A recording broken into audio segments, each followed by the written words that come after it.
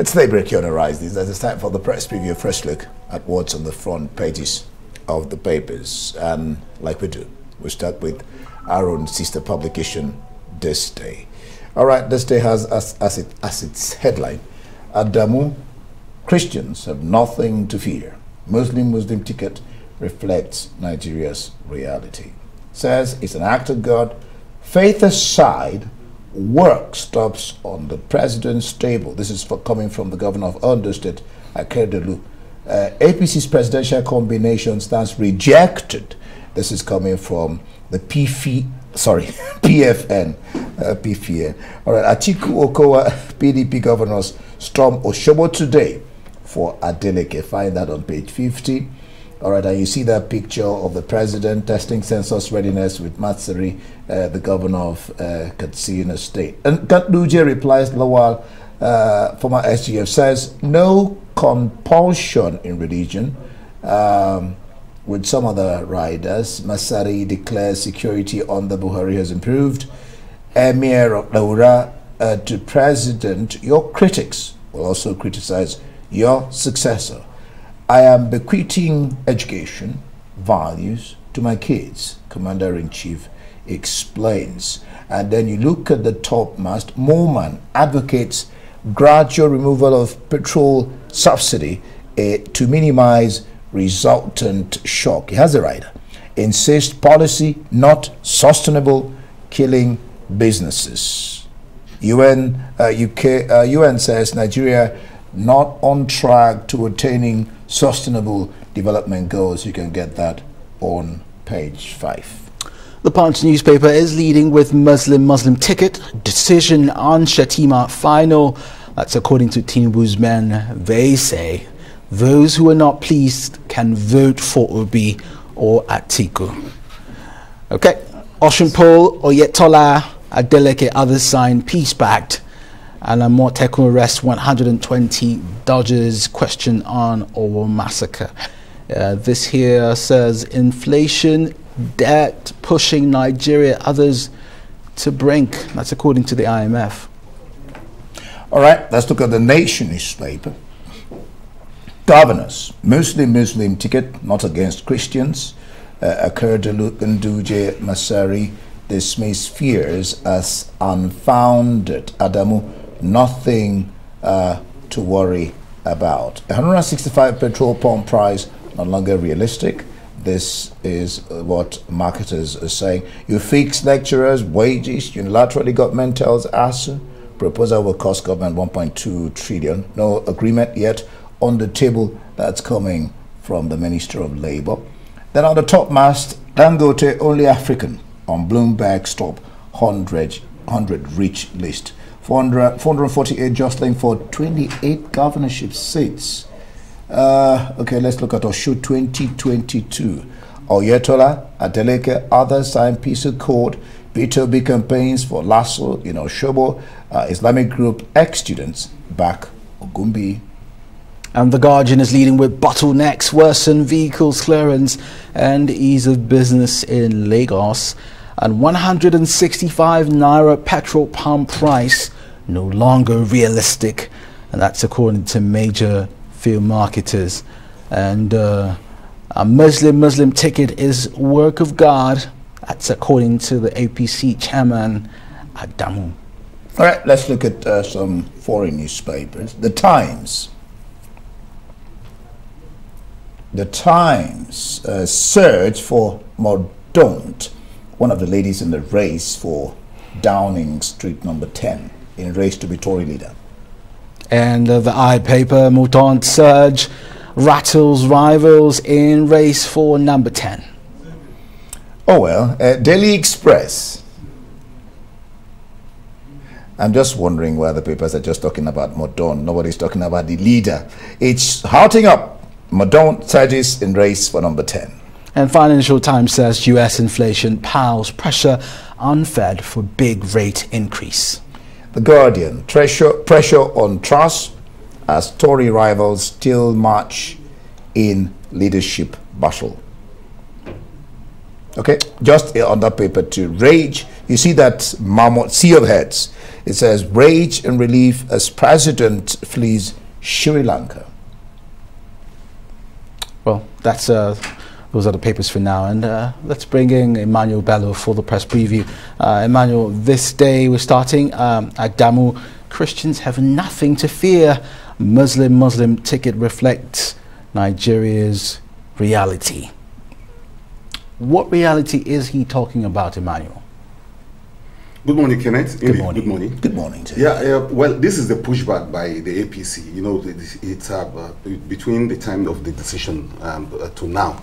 I think practically almost everyone that, especially Christian voices, have condemned in strong terms. Not just Christian, but everyone that believes in balance, believes in equity, believes in some kind of national cohesion. Those who are worried about our fragile unity, who have said that, look, given the plurality of our society, APC ought not to have done that. But the APC now is pushing back very strongly, saying that these decisions have come to stay. I think with one of the papers even asking, directing those who agree with the decision to try other parties. That the APC is not the only party there.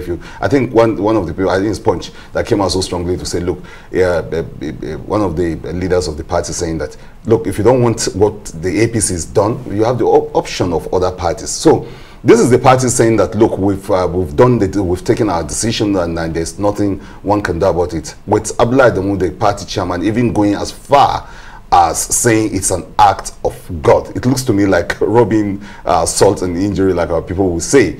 So there's not even an attempt at assuaging the fears of people, or even trying as much as possible to say, okay, fine, maybe there's going to be some kind of rethink. But what the party is saying is that, look, these decisions come to stay, almost in the same way as Atiku men were saying that Okowa has come to stay.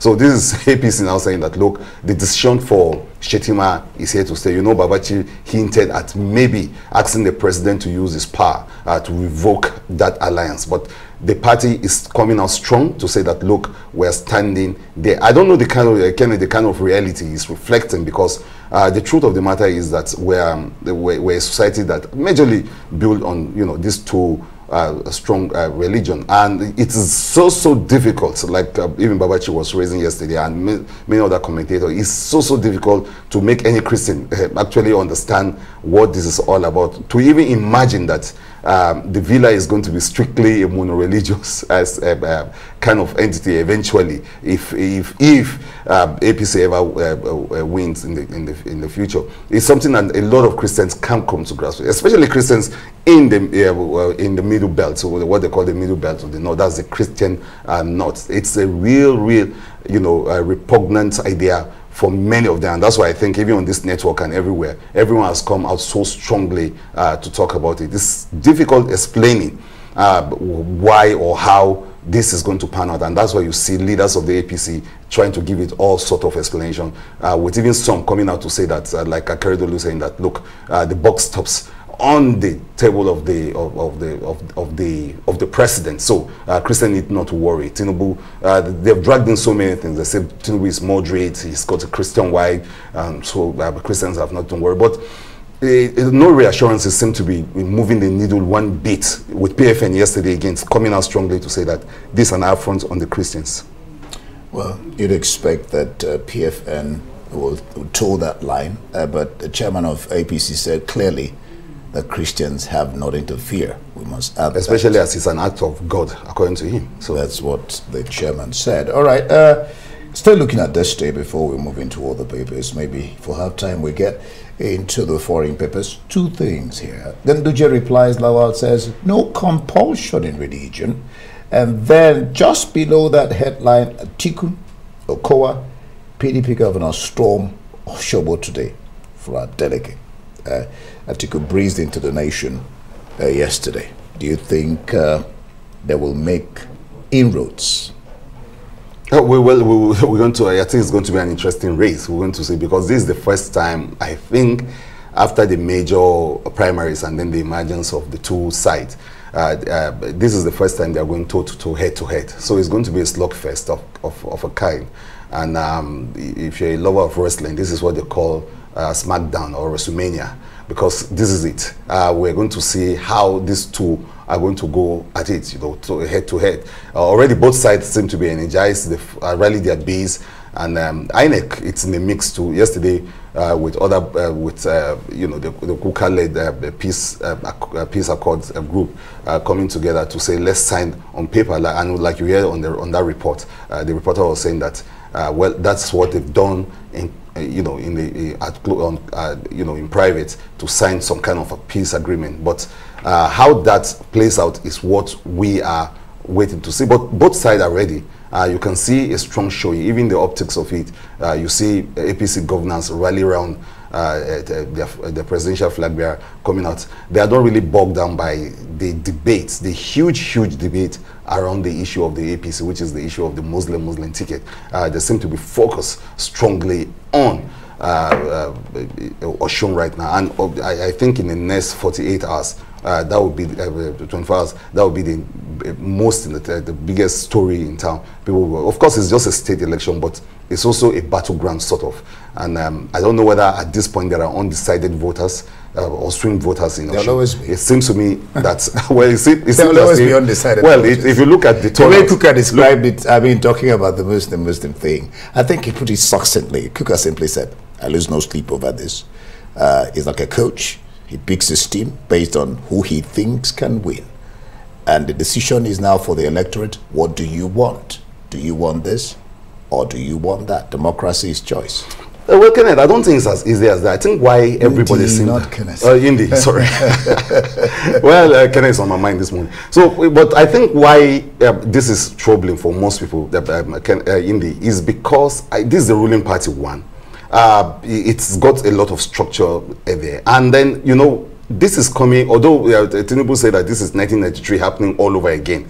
Sadly, the conditions around this choice, the background to it, is one that does not actually augur well for especially the Christian. Remember that there's been a lot of what Christians see as persecution and all of that, and a lot of crisis around the issue of banditry, kidnapping, and all of that. So coming at this time, and with some of the kind of rhetoric coming from the party leaders, that is what I think has really riled people against it. But I think what the APC needs to do is really get people that can market this effectively without rubbing salt on injury, telling people that this is an act of God, telling people that it has come to stay, and indeed, like you say, someone saying that, well, just go for another choice. It's not entirely easy. How do you address the people in the APC themselves? There are Christians in the APC that right now, as we speak, are at a loss how to go and sell this to their people.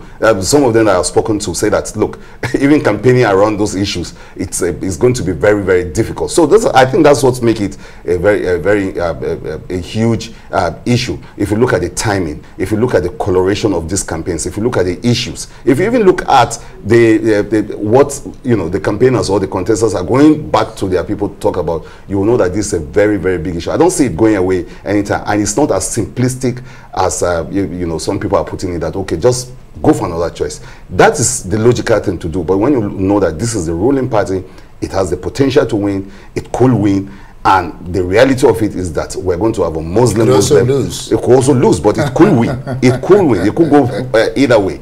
So, but what the APC is doing is, it's not really, and the way the APC has been talking about it, you know that, look, they are not actually even trying to say, let's assuage your fears, let's allay your fears, don't worry about it. They are saying that, look, if you don't want this choice, go for another one. It's another. I've never seen a party talk that way to what we call aggrieved people. So, like I say, it has to either find better ways to think outside the box to market this. But it's really very difficult, actually. I can even understand with the APC to actually sell this to people that don't want it. So it's not as easy as, okay, try another party. Like the Punch. In the Punch, someone there said that go for a Atiku or go for Obi if you don't want what we're doing. It's not easy. Even some APC leaders are finding it difficult right now to rally their base, explain to them what has happened, because there's a total rejection of this ticket, especially among those that feel that they should change by it. Not even the Christian. I think I listened to some of my Muslim friends who are saying that, look, this is just not right. There's injustice in this ticket. It does not, tie with. And when Adamu say is the reality of the time. I wonder what reality is talking about. Kenneth, like you asked, what reality was he really talking about? The reality on ground is that we're living in a plural society, and one that must reflect that plurality. That's the reality. Anything short of that is actually unrealistic. Emmanuel, thank you so much. We would have segued into more, but that's our time today.